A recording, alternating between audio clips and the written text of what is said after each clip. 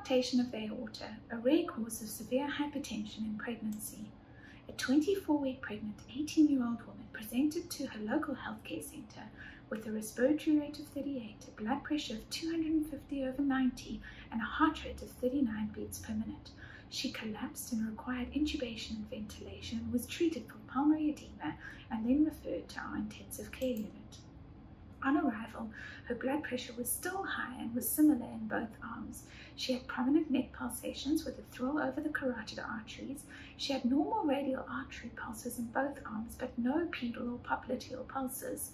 Weak, regular femoral pulses were felt, and these varied with intensity, and radiofemoral delay was noted.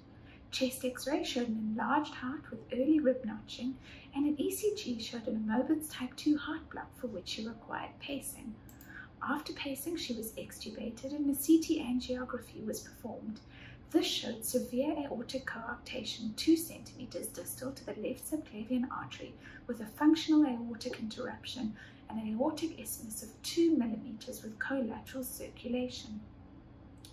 Her blood pressure remained uncontrolled despite treatment, so we decided to dilate and stent her occlusion. The coarctation was crossed with a degree of difficulty via access from left radial and right femoral arteries. Sequential balloon dilatation was done and a stent was inserted. Post-operatively, her blood pressure decreased and a permanent pacemaker was inserted a few days later. She did well and at 36 weeks developed preeclampsia and labor needed to be induced. She delivered a healthy baby girl weighing 2 kilograms with good APGARs. Coarctation is an important cause of secondary hypertension. Treatment can be particularly challenging when managed for the first time in pregnancy.